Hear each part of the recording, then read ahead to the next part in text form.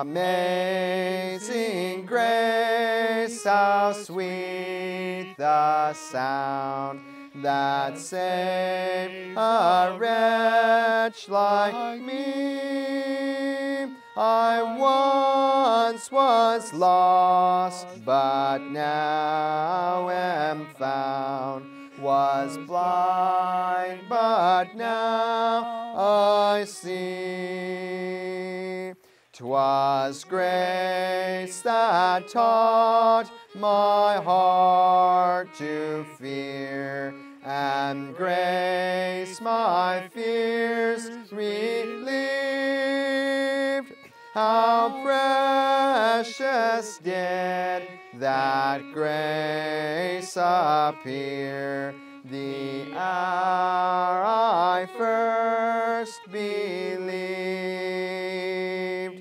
Through many dangers, toils, and snares, I have already come. 'Tis grace hath brought me safe thus far, and grace will lead me home. When we've been there 10,000 years, bright shining as the sun, we've no less days to sing God's praise than when we first begun.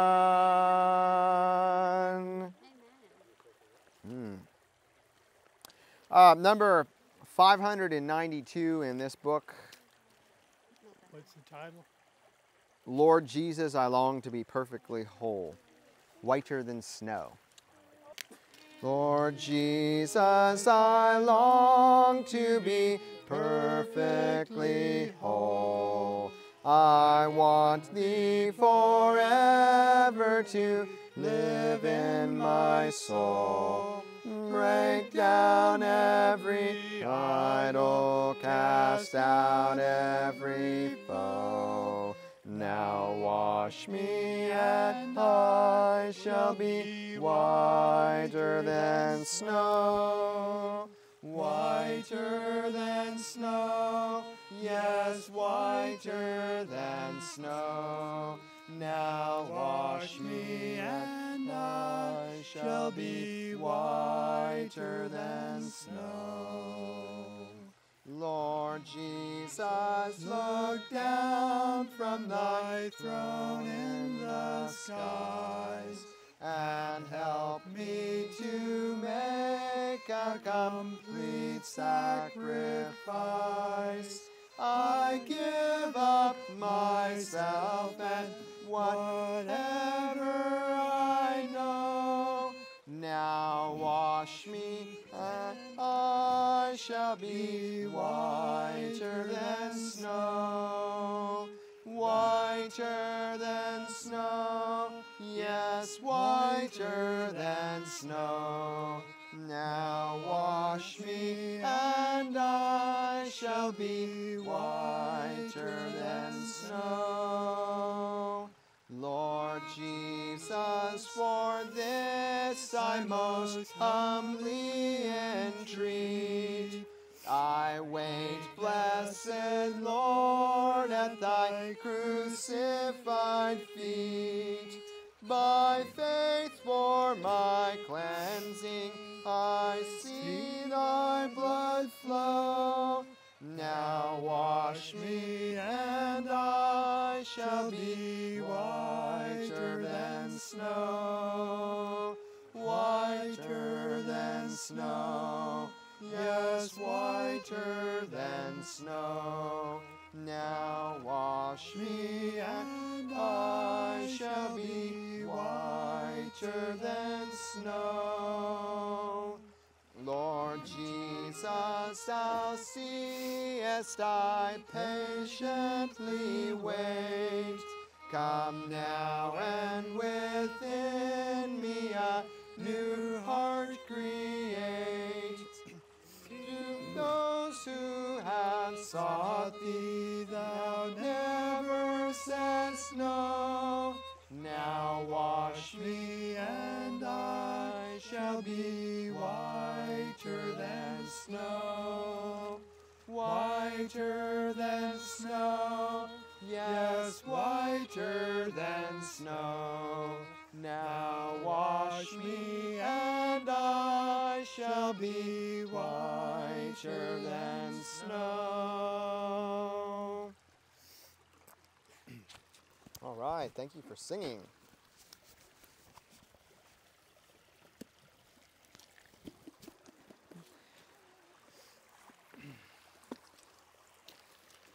That was the children's bath song when they were tiny. And I was giving them a bath when they were toddlers. Yes, I remember Mom giving me a bath and she would sing us that song while we were getting all clean. This is Brother Thomas. He's volunteered here a couple times now. Was it January? You were here January? Last? Yes. I was here last in January. January, okay, yes. I was trying to remember the dates of it.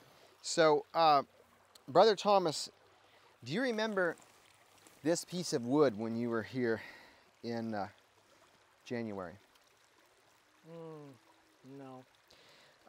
This comes from an elm tree, and I'd cut it down and pulled a log out of it to the sawmill, and then the part that was too small for lumber, I told Thomas to go ahead and cut it up. So this is part of one of the limbs that is cut into firewood length, and it's been cut since January, since you cut it. And the interesting thing is that there's enough sap in this that even though it's been cut since January and there's no sap been flowing to it from the roots, there was enough sap in here that it's starting to sprout out. You can see the new growth coming out. How long do you think that this can grow without any roots? Till the sun hits it and it dries out. Yes. So it'll dry out and eventually this will die because it's not connected to the roots at all. What does this tell us about the Christian life? You can grow and look like a good Christian for a certain amount of time without being rooted and grounded in love, in the love of Christ. You can go on for a while and look good, but eventually, if you're not connected to Yeshua, to Jesus, the source of life and strength, eventually you'll just wither away. You'll die.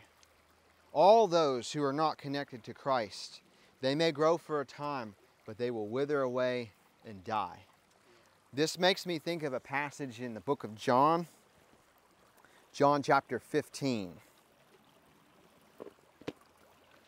Jesus said, "I am the true vine, and my Father is the husbandman. Every branch in me that beareth not fruit, he taketh away. And every branch that beareth fruit, he purgeth or pruneth it, that it may bring forth more fruit. Now ye are clean through the word which I have spoken unto you. Abide in me, and I in you. As the branch cannot bear fruit of itself, except it abide in the vine, no more can ye, except ye abide in me. I am the vine," Jesus said. "Ye are the branches. He that abideth in me, and I in him, the same bringeth forth much fruit. For without me ye can do nothing." Is this piece of wood abiding in the trunk? Is it connected with the trunk? No. So it can only grow for a short time and then it will die. Brother Thomas, as you walk with Christ, you need to be connected to him. How do we stay connected to Jesus? Through His Word. Yes, through His Word, through prayer. So we take time to be in His Word. We take time to pray, to tell our Father what we're thankful for, to ask Him for what we need. Through prayer, through the study of His Word, that is how we stay connected to our Heavenly Father. That is how we stay connected to Jesus Christ. And it is as we stay connected that we will grow and grow and grow. Like that song says, read your Bible, pray every day, pray every day, pray every day. Read your Bible, pray every day, and you'll grow, grow, grow. And you'll grow, grow, grow. And you'll grow, grow, grow. Read your Bible, pray every day, and you'll grow, grow, grow. Yes. Brother Thomas, tell us your testimony, whatever the Lord would lay on your heart to share. Sure. So, I'm a newer Christian, and it's probably been about 3 years where I've been studying the Word and getting into community. I come from a life of loneliness, addiction, and just really trying to do life on my own, by myself, always by myself, and not really trusting the Lord or other people. What was the turning point that brought you to come to know Jesus, to turn towards Him? So the turning point was a tornado that ripped through my community. And through all that disaster and chaos, it brought me out into the community. It gave me a willingness to help. But that was just a stepping stone. That was just the first step. I ended up going cleaning up the tornado damage every week for almost a year and a half, every Saturday, and it connected me with people that I really before did not want to be connected to. I just did not want a community. I thought I could live life on my own and do things on my own, and that's not the case. But through the community, through the the willingness to help others, others helped me to bring me closer to God, to bring me to a place where I met my future wife, and there's no more loneliness in my heart. I'm only filled with joy right now, which I don't have to drown that out with anything or fill it with anything synthetic or manufactured. It's a true and natural joy that I get from the Lord. And I know I was one way, and now I'm different. Amen. Amen. There's a transformation. Amen. Amen. So you don't need alcohol anymore. No, Yep. absolutely not. You have something far better. Something that lasts a lot longer, and does not have a hangover. I can wake up in the morning. I can listen to the birds without any annoyance. Right now, like I listen to the birds, and I just get that pure joy when I wake up in the mornings, fresh, ready to go, sober-minded, and just ready to do life any way it comes. Amen. Amen. Wow. Yes. What would you say to those people who have not made their decision to follow Jesus all the way in baptism? Well, like this log, it's temporary. If you're just kind of putting your foot in the water and just testing out the waters, it's temporary. I think you need to go all the way. I think you need to be all in. You can't really straddle the fence and try things out and poke around. You're either in or you're not. Just go all in. That's what I would say. Just go all in. Amen. Amen. Yes. Nobody has ever regretted the decision No. to make Jesus Christ the Lord of their life. That is a decision that you will never, ever, ever regret. Amen. This is John chapter 14 and verse 27. Jesus says, "Peace I leave with you. My peace I give unto you. Not as the world giveth, give I unto you. Let not your heart be troubled, neither let it be afraid." The peace that the world gives is the empty praise, the empty compliments. And that kind of peace lasts for a short time, and then there's unrest, there's uneasiness, there's fear for the future. But when you have the peace that Jesus gives, you have peace right now in this troublous times we live in, and you know that your past has been forgiven, and you know that your future is secure because of the forgiveness that flows from that sacrifice that the Father made in giving His Son 2,000 years ago. Because of that sacrifice, because of that gift in the Father giving His Son, we have forgiveness, we have hope, we have peace. And nothing that the world has, nothing that the world promises can compare at all to what Jesus gives. Amen. For what the Father has given through His Son, nothing can compare. This is the book of Acts chapter 2 and verse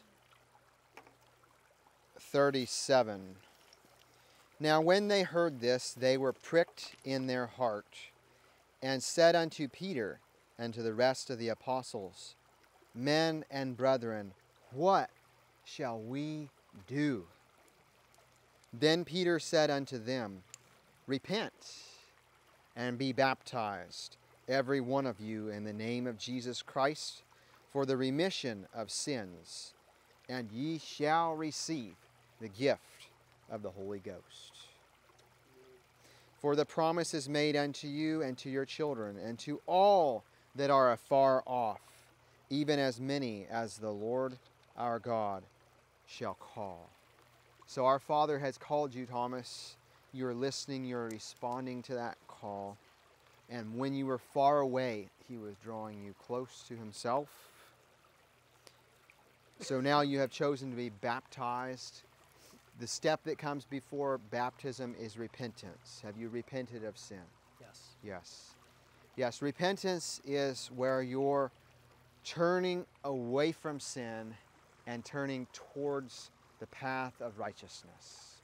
Repentance is turning away from sin and whatever Satan has to offer you and turning towards Jesus, the Lamb of God. Jesus is the Lamb of God who takes away the sin of the world. Baptism is a symbol. Baptism doesn't save you, but it's a symbol that the old man of sin, the old Thomas, dies in a watery grave, and the new Thomas comes out, a new man in Christ. Yes. So this experience has already, this reality has already taken place. But we go into the waters of baptism as a symbol. And it's a public commitment. So now Thomas is publicly declaring that he is dead to the old man of sin, and now he's a new man in Christ. I'm all in. Yes, amen. Yes, 100%. So since Thomas has made this choice, hold him accountable. When a man decides, I'm going to be a police officer, and he wears the uniform, we expect him to be a police officer. When a man decides to be a firefighter, and he has his badge, and he has his outfit, and he has his gear, we expect him to do the job of a firefighter. He signed up for it. So Thomas has signed up to be a Christian. Expect him to be one. Pray for Thomas. Encourage Thomas. There's times where we may get discouraged in this journey with Jesus. encourage your brother Thomas. Challenge your brother Thomas to be all that he can be in the power of Jesus Christ, in the power of Yeshua. All right, I don't see anything hindering us from getting in. April 20 is a little bit cool.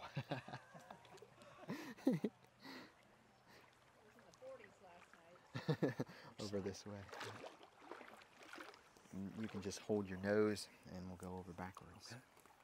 Brother Thomas, I baptize you in the name of Jesus Christ for the remission of sins, and that you may receive the gift of the Holy Spirit, the Holy Ghost.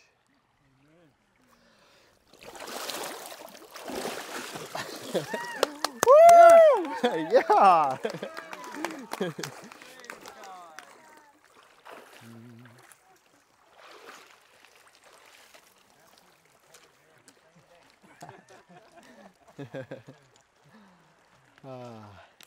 I have decided to follow Jesus. I have decided to follow Jesus. I have decided to follow Jesus. No turning back, no turning back. The world behind me, the cross before me. The world behind me, the cross before me. The world behind me, the cross before me. No turning back, no turning back. No turning back, no turning back.